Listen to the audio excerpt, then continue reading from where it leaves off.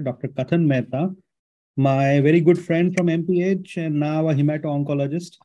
He has an extensive background in clinical and academic medicine. He did his medical school from BJ Medical College, Ahmedabad, that did his MPH from Drexel University. We were in the same batch for MPH. And then after that, he did his residency and fellowship from UPMC Pittsburgh.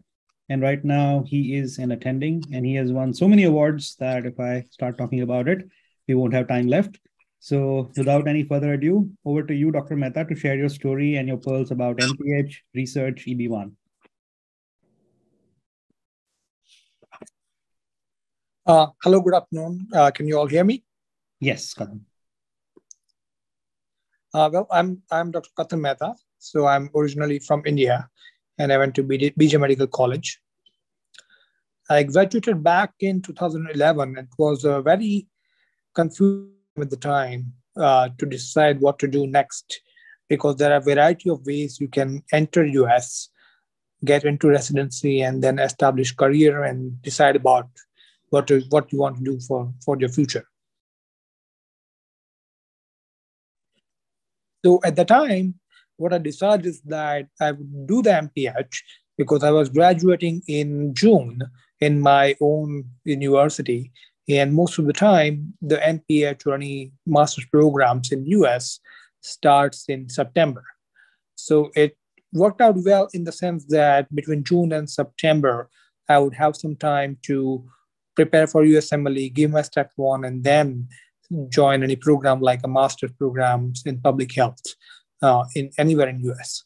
But it required some planning at the time because any program in US, whether it's MPH or others, often require you to give exams like GRE, TOEFL, and those all can take some time, at least 2 or 3 months to be done. And deadlines to apply for the program is also at least 3 to 4 months in advance.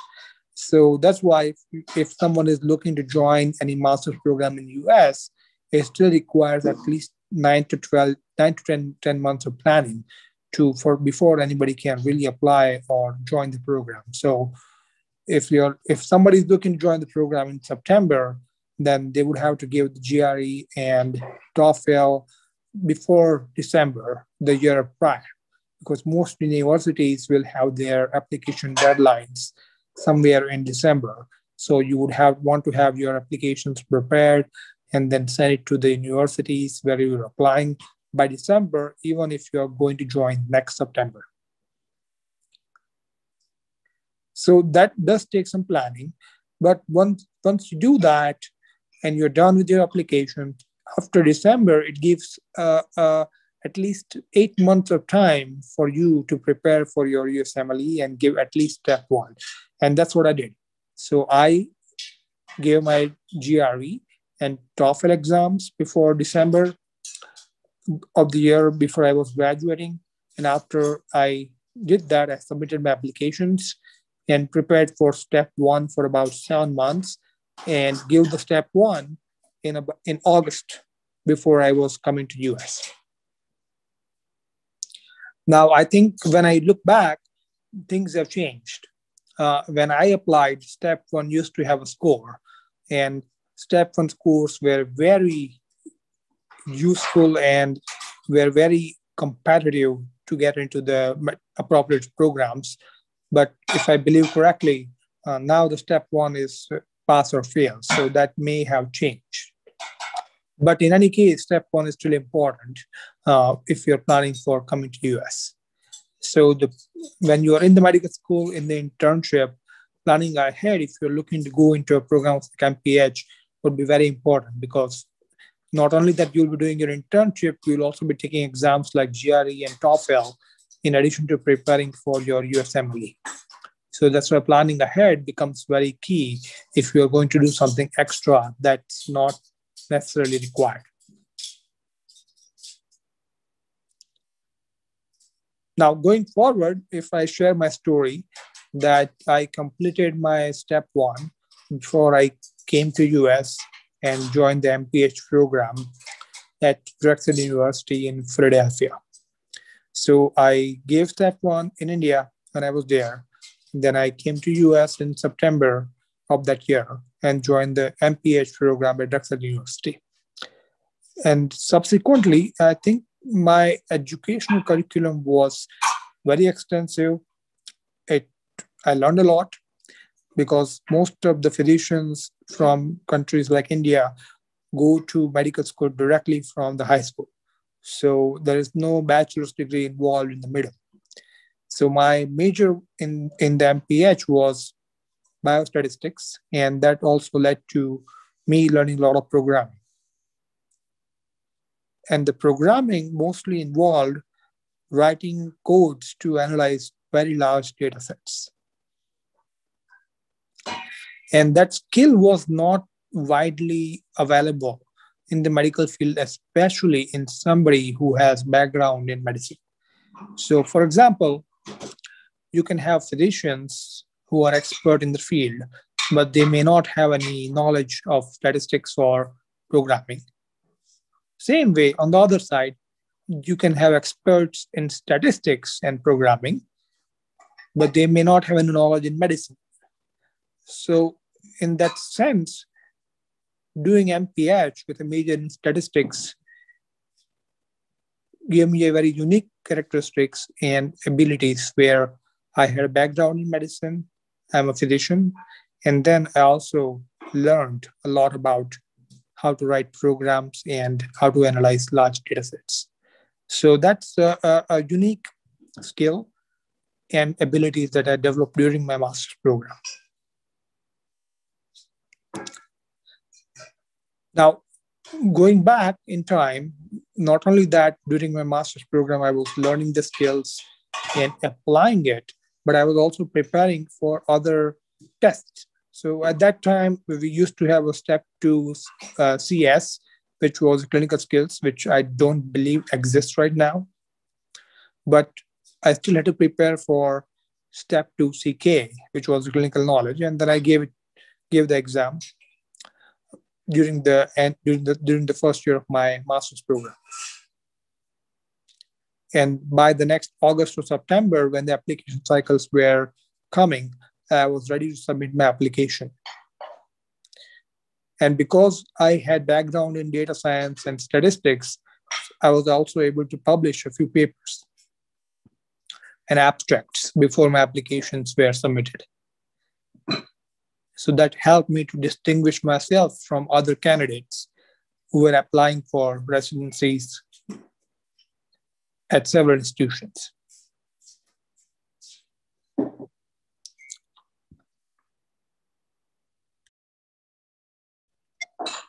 So I think that's the story where how I got into residency, but the benefits of MPH does not end with getting into residency.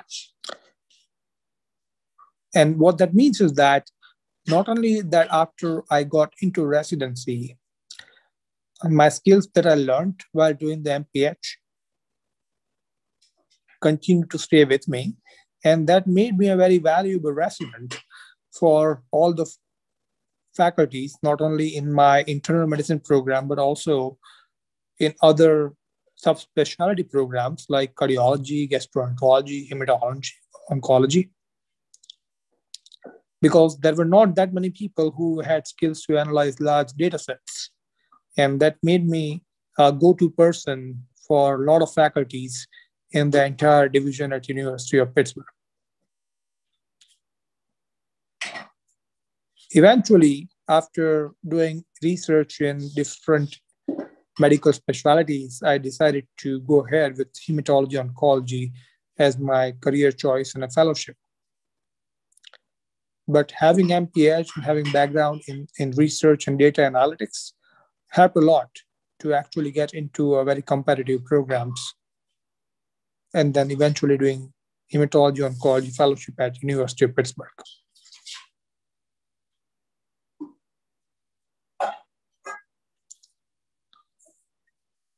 And the benefit of MPH and learning that you get with MPH does not end with the training. And that is also true. That is true more for physicians who are coming from India, who are looking to get visa and eventually get into green card and residency. and the citizenship. For most physicians who are not from India and other foreign countries, it usually does not take too long to get the green card and the eventual citizenship. But unfortunately, for physicians who come from India, it does take a long time to actually get the green card, and the range could be somewhere between 10 to 15 years after you graduate from residency, and then 5 more years to become a citizen, unless you're able to get the green card in a different categories. And to elaborate more on that, the green card has primarily categories which are classified as employment-based category 1 and 2. On a common trend, all physicians who are going to be working in US on a visa will qualify for employment-based category 2 green cards, regardless of their citizenship.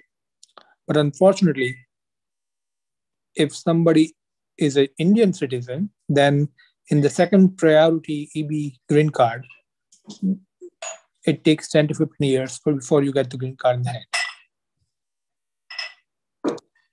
However, if you have background in research and you are able to show to the USCIS, which is the agency that adjudicates all the green card petitions, that your work is in the national interest and you are valuable to the country, then you can apply for a green card in a different category called EB1. And that makes a very significant difference in the time frame that you get the green card. Instead of waiting for 10 to 15 years, you could potentially get the green card in 1 year. And then subsequently, you can apply for citizenship after 5 years. And again, all of this is only important to physicians who are coming from India, because physicians from India do face 10 to 15 years of time frame before they can get the green card and then eventual citizenship. If you're from country other than India, such as Nepal, Pakistan, or others, then it's not something that would matter to you, because you should be able to get the green card within 6 to 12 months after you are done with your residency or physician jobs.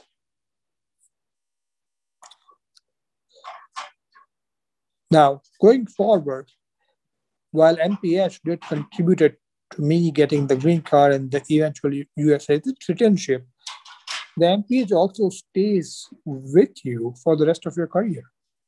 So, for example, because I have the MPH, now when I'm attending, I'm also able to get a directorship position where I'm able to direct the division, manage the budget of the division, and also direct hiring, recruitment process, and so forth. So having a degree such as MPH or MBA, in addition to your background in medicine and being a physician, also will help to guide your career for the rest of your life. So it's not all about getting into residency. It's also about guiding your career and also the rest of your life by having additional skills that you would not have learned during your medical school.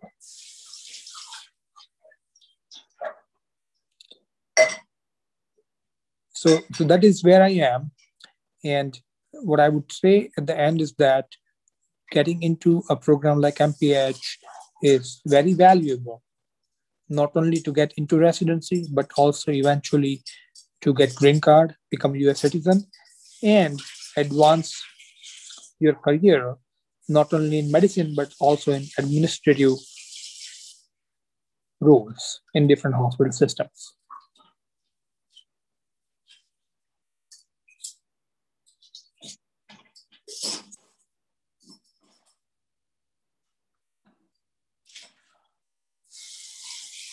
Thank you, Dr. Mehta. That was a wonderful presentation. Before we move ahead, can you shed some light on the EB1 criteria and like what criteria did you satisfy with your profile? Yeah, so EB1 has 7 different criteria. Now, each applicant is required to satisfy at least 3 out of 7. Now, I'm just going over the list of the ones that I was able to satisfy. Is that so I was a member of Alpha Omega Alpha. So that satisfied a criteria of being a membership in association in the field, which demand outstanding achievements. Then I had published several articles that satisfied a criteria for evidence of published material about you in professional journals. Some of my research was also cited in major news articles. So that satisfied another criteria, that evidence of published material about my research in a major media. And there were 2 more criteria where evidence of original scientific and scholarly publications that I met, and then evidence of authorship of articles in the professional and trade publications that I met. So I did meet 4 to 5 criteria out of those 7, mostly by doing research. But then there is also a second layer of that criteria, where it says that even if you meet 3 or 4 of the 7 criteria, that doesn't mean that your application will be approved. There is a second layer of the process where it's up to the adjudicating officer, where the officer has ability to determine that whether all the evidence presented constitute an extraordinary ability or not. So most of the time, the officer looks at the citations. So what that means is that if you publish 10 papers or 20 papers or 30 papers, but even if you publish, if your papers are not cited by other researchers, then the value of your publications is not that well. So that's what the adjudicating officers look at. That if you publish 30 papers, that's great. But how many of the other researchers cited those 30 papers in their own research? So if you publish 30 papers, and then if you have 600 citations, which is on an average 20 citations per paper, then that would make it a good application to state that your contribution was valuable to science. On the other hand, if you have 30 papers, but if you only have 60 citations, then what that means is that it's on an average 2 citations per paper. And in that sense, your contributions to science are not that valuable because your colleagues are not citing the paper.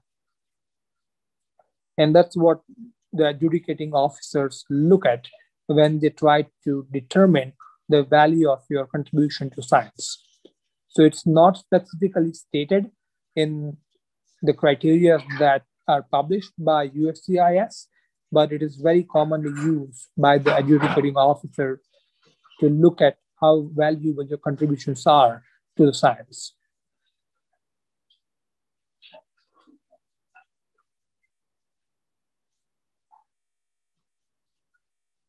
Thank you, Dr. Mehta. So the second question would be then, how do we become members of Alpha Omega Alpha or organizations like that? What is the criteria and what is the procedure? So in Alpha Omega Alpha is a society, and there are also others such as Sigma Psi is another society.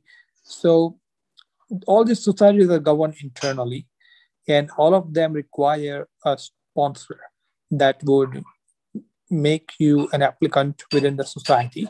And each society has criteria that they evaluate the applicant and then decide whether to accept or not accept the applicant.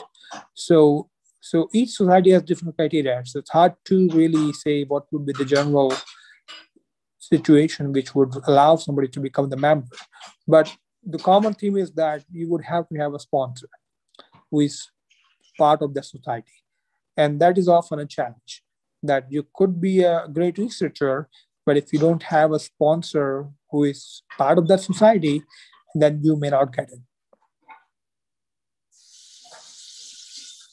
Thank you. And then in terms of citations, like how do we increase the citations? Like what are some methods that can be used to make sure that your paper is at least read by lots of people so citation increases? Well, sharing your paper in social media like Facebook, Twitter, can be a common example of how you can increase your citations. But beyond that, it's mostly about sharing your papers in the regional conferences and national conferences. That a lot of times the paper publication and the conference presentations can go hand in hand, and a lot of journals are willing to coincide your presentation in the conference with the publication date. And if you're able to coincide both of them, then that leads to a lot of visibility of your research and publications. So that's the most common way for researchers to make other colleagues aware of their publication findings and new knowledge. Thank you for that insightful answer. I also heard of something called a search engine optimization on Google, where if someone searches the term, a specific term, then your papers might be coming higher up in the search results. Do you know anything about that?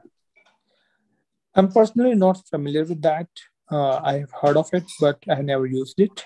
So I don't have too much insight into how that process works. Got it. And then if someone is doing basic sciences research, that is normally not cited as highly as clinical research. So is that taken into account when the USCIS officer evaluates your application? That, along with the USCIS application and your citation report, you're also supposed to provide recommendation letters from the experts in the field who you have worked with. And you're also supposed to provide letters from experts in the field who you have never worked with. So the people you have never worked with can essentially be a judge of your research and publications and provide attestation to USCIS officer that how valuable they think is your contribution. Got it. So those letters of recommendations can also substantiate your application. But the key is that anyone who is providing that kind of letter should not be affiliated with you in any way. What that means is that they cannot be from your current institution. They usually cannot be from an institution where you have worked in past, and they have never been a co-author of your papers. So if you're able to find experts like that who have never worked with you, who have never collaborated with you, but they are still able to write a letter of recommendation to support your application, stating that your contributions to science are very important, then those are also some of the valuable factors that the USCIS officer will take into account. Got it. So if you had to go back in time and take the decision all over again, would you do MPH or not? And what would you do differently? If you would do it, would you do something differently than how you approached it? I don't think so. I would do the MPH all over again, and I would still pick statistics as my major. So I think I'm very satisfied with my choice, and I'm also very satisfied with my choice of major, because when you are doing MPH, you have choice of different majors like epidemiology, statistics, environmental health, community health, and prevention. And then you're also supposed to choose one of them. And I'm extremely satisfied for me to have chosen statistics as my major. That's very insightful. So tell us more about why statistics and why not say epidemiology, or why not environmental, or why not other specialties? How does just doing statistics help you more? So I think it goes into our background as physicians. So we are already trained in diagnosing and treating health problems. While we go through our training, we also go through some training in environmental hazards, risk factors, preventing and social medicine, etc., that would already make you somewhat trained in that particular discipline. In addition to that, we also get training in epidemiology during our medical schools for the most part, for some, at least in the preliminary way. And then community health and prevention is also one of the parts that you learn as your medical school. But at least for me, what I feel is that master's level statistics is usually not taught in any medical school that I am aware of. And if you are a master's level student in statistics, in addition to being a physician, then that adds to your resume, that adds to your skills, and that will also stay with you for the rest of your life. Very true. But say if someone doesn't have the money, say MPH is costly at lots of places, and someone is getting, say, a research associate or research assistant position at Mayo Clinic or Harvard or any of the top institutes, how would you help them decide what to choose? And then if you are advising MPH for someone, how should they think about arranging the finances if money is a problem? Well, I think that's a difficult question because everybody is in a different financial situation. But you're right that doing MPH does require money, and it does have significant tuition depending upon which university you choose. But what I would advise is that even if you are going to choose a university that is not very expensive, you can still expect to get very good training if you choose statistics as your major. And you will learn a lot, even if you choose another school which has lesser tuition. So I did my MPH at Drexel, which is a private university. And when I entered Drexel, I was able to get a Dean's Fellowship, which reduced my tuition by 50%. Now, the Dean's Fellowship and other scholarships at each university has certain criteria that they look at, but all those criteria are different for all the universities. So you have to look into individual universities' criteria to be able to find out whether you will fit or not and apply to that particular program and see whether you are able to get the fellowship or the scholarship to reduce your tuition. So I was lucky enough to get the Dean's Fellowship to reduce the tuition by 50%. But I do foresee that without that fellowship, I would have had very difficult time to really complete the program at Drexel. However, I do know that other people and friends have done the programs at other universities, like University of Texas and others, which could be cheaper than Drexel, for example. And even in those universities, you can still get great quality of education, and then you can still learn a lot, and that will stay with you for the rest of your life. But getting the fellowships or the scholarships are very key, and getting high scores in GRE and TOEFL is also very key to get into those scholarships and fellowships. That's very insightful. Thank you. And then comparing the fees of a state university to a private university, how much is the difference? Like, for example, comparing your fees even after the 50% discount to University of Texas, Houston, what were the fees? Like, what is the rough estimate of how much money should one like expect to pay during this period? If I remember correctly from my time frame in Drexel, the tuition itself was somewhere between $30,000 and $40,000 after the fellowship. So if I did not get the fellowship, then it would have been total $60,000, $70,000. But because I was able to get the 50% fellowship, that got reduced to somewhere between $30,000 and $40,000 total. When I speak with other friends who did the master's programs in other parts of US, like University of Texas, it corresponds to be about the same money because those universities are a little bit more conservative in giving fellowships or scholarships. So approximately $30,000 to $40,000 of tuition, and then there's additional cost of living in the US and also surviving in the US for the 2 years time frame. And then, of course, you will have to pay for your USMLE fees, and if you are doing rotations and going anywhere else during your coursework to get clinical experience, and that all will add up to the cost. Thank you. So to go on a tangent, like lots of people are sending me questions saying that how did you manage to study for your steps along with doing all this work, along with doing research? What was your typical schedule of the day?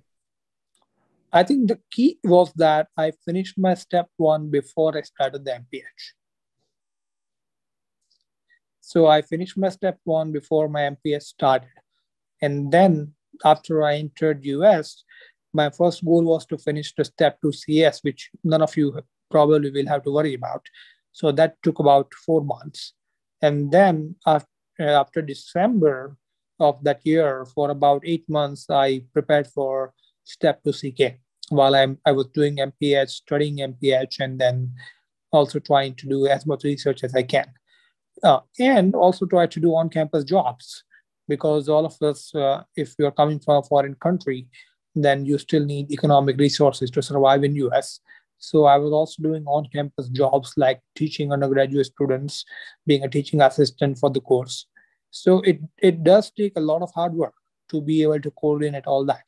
So doing MPH, preparing for USMLE, giving USMLE, and also doing on-campus jobs like being teaching assistant, it all takes a lot of work. So it's very important to be very organized and also be hardworking. And I think that's the key. That's very true.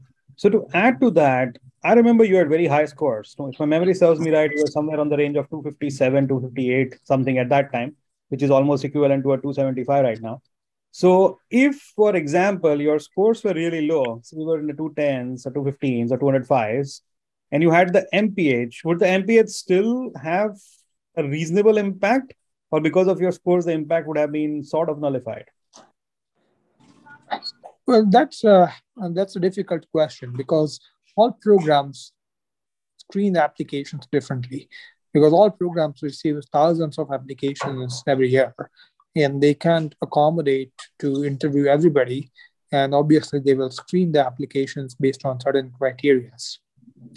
So I'm not entirely sure if having an MPH would help you get through the filter, because the filter will still go through certain criteria, such as what's the step 1 score, but now it's pass or fail, but still step 2 scores and step 3 scores could still be there. And then if it's filtered out, then it's still filtered out. But MPH can certainly help you develop connections. So for example, when I was doing MPH with a major in statistics, I had personal connection at 12 different institutions. And what that means is I was personally connected with researchers at 12 different institutions who I would have never worked with if I did not have the MPH. Because a lot of the research that you do is based on large data sets that you can do from your home computer. You do not have to be at the physical location. So if you're based in Philadelphia, you can do research with somebody who is based in Texas, for example. The same way, when I was doing that, I was connected with researchers at 12 different institutions, and I got interview at all 12 of them because I had personal connection with all those 12 interviews. That's very true. I think making connections is an integral part of MPH. So I think the main takeaway point I'm getting from all this is, in MPH, you need to do the work to make the connections. You need to do the work to do research. Just an MPH itself, without doing any of these things, is not very helpful. Yeah, I think that's a very right way to put it. That MPH as a degree just attached to you won't help much.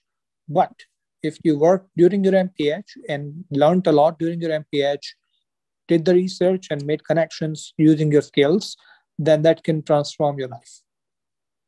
Very true. So then another question that folks are asking is, what exactly is OPT? What exactly is an OPT extension? What is the difference between a 1-year MPH and a 2-year MPH? And how should one go about thinking about it? Well, I think 1-year MPH are only available at a very few institutions like Harvard, Hopkins. And those are more geared towards late stage professionals. So if you are someone who is a medical professional coming to US with an eventual goal to get into residency, then 1-year MPH is practically not ideal. Because when you are in a 1-year MPH program, you'll be extremely busy in your program itself, that you will have zero time to your USMLE. Now, it's different for somebody who has already completed step 3. So if you are someone who has already completed step 3, and then if you're looking to join a program that is 1 year, then that would certainly fit with your goals and where you are in your career. But if you are still giving the step one, or if you just finished to step one, then it is impractical to go into 1 year MPH program. Because until you finish your MPH program, you will have zero time to work on any of your steps. That's however, yeah, sorry, go on. Yeah, so, but once you're done with the MPH, there is an OPT period, which is optional practical training. And that is usually awarded to everybody for 1 year. And that's what I used when I went from MPH to residency. So before I entered the residency, I did not give my step 3. I only had my step 2 CK cleared.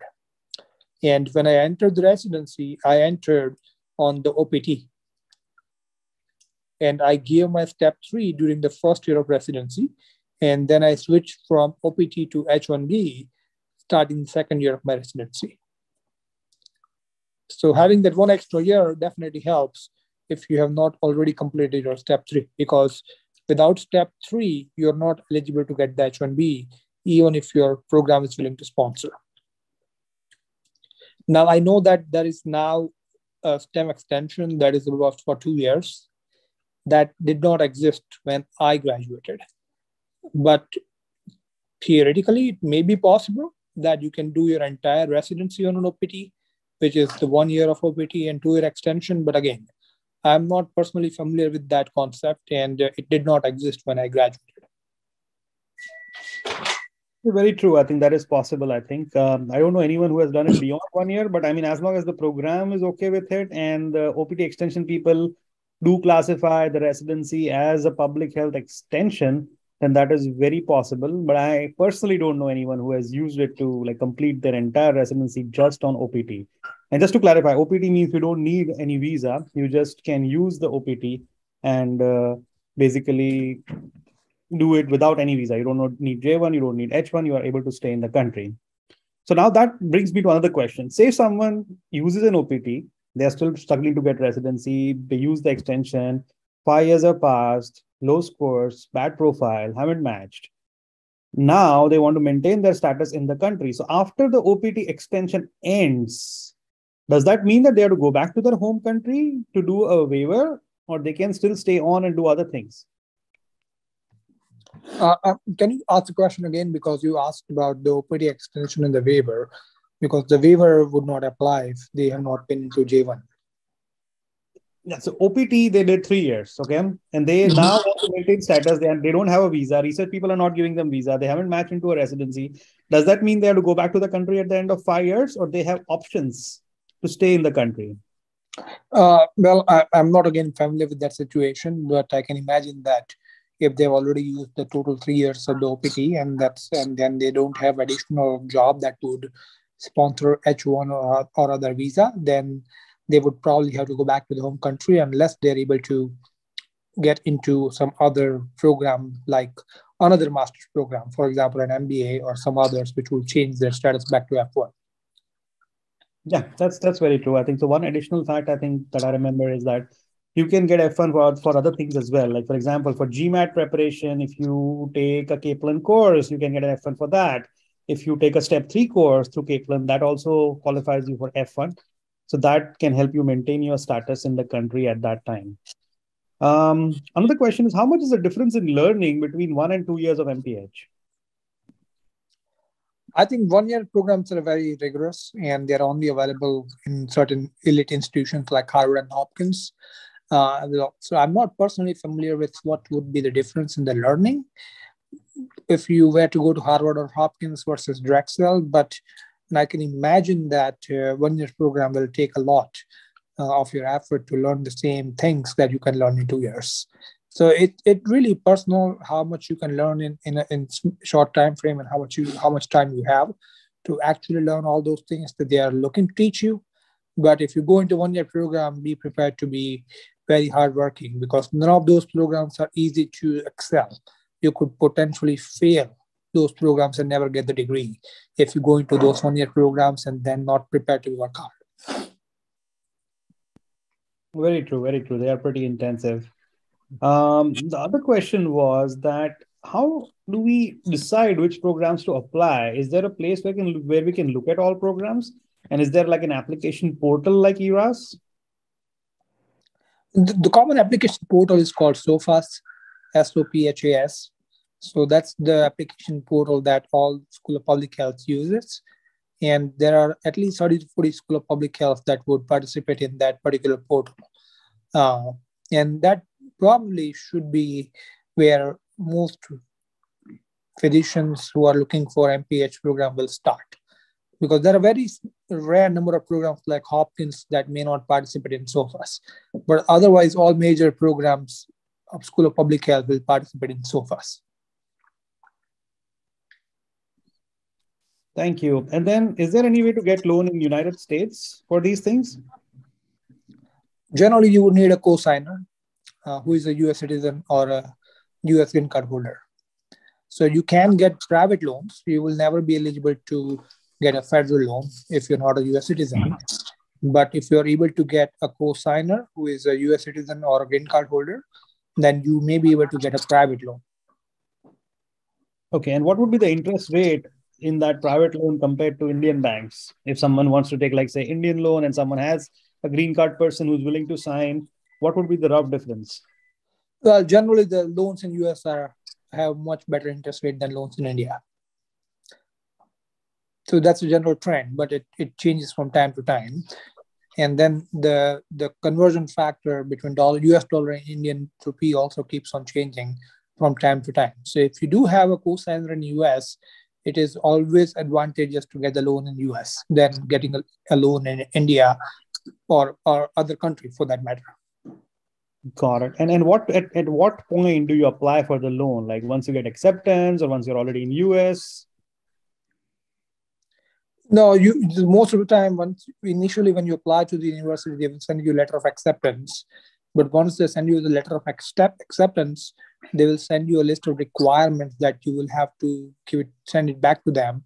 And that requires some sort of bank balance or a letter from the bank that says that they have approved your loan, etc. And once you have submitted those documents to the university, that's when they issue the final letter of acceptance, what they call I-120. So you will not get your I-120 unless you submit those documents of financial ability to sponsor the education. So most of the time, if you are not in US, you will have to secure those funds without applying a US loan. So what that means is that you would have to apply to a loan in foreign country like India, or use your family funds to provide documents that there is enough funding available to complete your education. And that's what will eventually lead for the university to issue the I-120. But once you are in US, you can apply for a loan and then get that loan once somebody is willing to co-sign a loan. So that's the approach that most people use, that initially when you're trying to get admission, you will still have to somehow figure out the finances in your home country. But once you enter US, you can still find out somebody who is willing to sponsor your loan. Great. Thank you very much for that. How do you make connections at MPH? Like, how do you approach folks? Like, do you email? Do you talk to them? Where do you meet them? I think it's important not to be shy, because most of the time when you're coming for the first time in the US from a foreign country, you might end up being shy, and that may not end up being in your favor. So I think it's important to talk to people, email people as much as you can, ask for appointments, and see what you learn in those appointments. Because even if the appointment fails with a faculty, it's not going to hurt you, because all you are losing is just that they won't give you any reference or letters, or they may not give you work, or they may not lead to for you to get any particular benefit when it comes to residency application. But I think emailing the faculties, asking for appointments would probably be the key, so that you can start developing connections sooner. Thank you. And what exactly should the content of the email be? Like, say, for example, when you come out directly from medical school, you don't have a profile. Most of them don't have publications.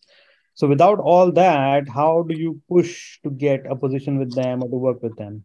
I think most of it will have to be related to their own research. that you can email them that you are interested in this research topic, giving a very brief description of the research. You don't want to say that you know too much about it because you won't, and then share that you would like to volunteer working with them. And that would be the easiest way to connect with them. Thank you. Thank you. That was very useful. If someone has not been matching for a lot of years and now they want to do MPH and like to build up their research profile, to build connections, and money is not a problem, do you think that that would be useful? Say someone has a YOG of 2006, not matching in 6 years, has scores in 210s, 220s, don't have a green card. At that time, do you think just learning research and publishing stuff would be okay? Or does MPH add even that those research publications? And you would advise someone like that to go for MPH? Oh, well, MPH without learning the skill has no meaning. So if you are joining MPH, you have to have a goal of what you are going to learn, whether it's an epidemiology or statistics or something else. If your goal is to just get the degree behind your MBBS degree or MD, then that won't help.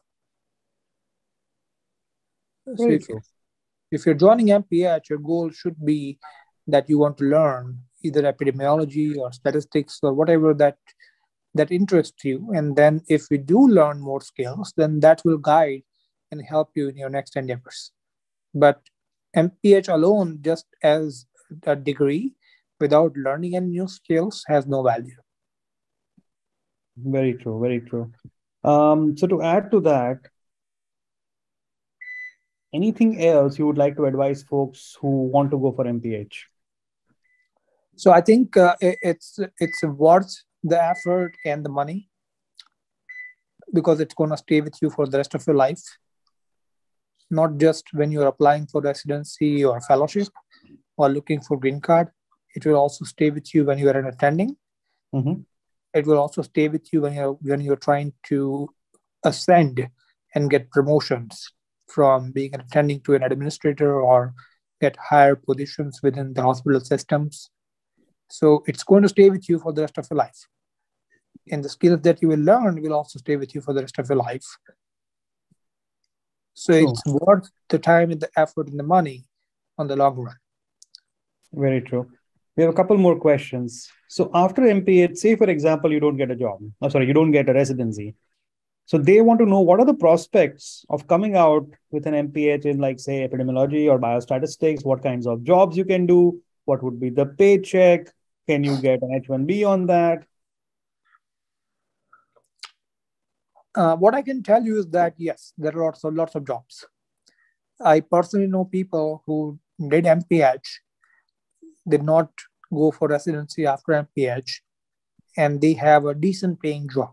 Now, when I say decent paying job, it's not like a physician attendant, but it's still a decent paying job on an American standard where you can live a very comfortable life, save enough money for retirement, and raise a family. So you can definitely get that even if you do not get into residency. Now, if you do the major in epidemiology or biostatistics, then you must make sure with your school that that's how they are classifying your major. And if that's what it is, then you should be able to get total 3 years of OPT without needing any visa. So, and there are also jobs that will sponsor H-1B while you're doing that. But then if you have 3 years of OPT, then you at least have 3 cycles of H-1B to get a sponsor, apply for the H-1B and get into lottery and get the H-1B stamped. And I do know that jobs exist that will sponsor H-1B for MPH graduates with different skills. But the skills are key. You have to have the skills. If you don't have the skills or you don't learn new skills, there won't be any jobs. True. That's very, very important, because it's like if you're not learning anything in MPH, you're not going to get a job without the skills that you need.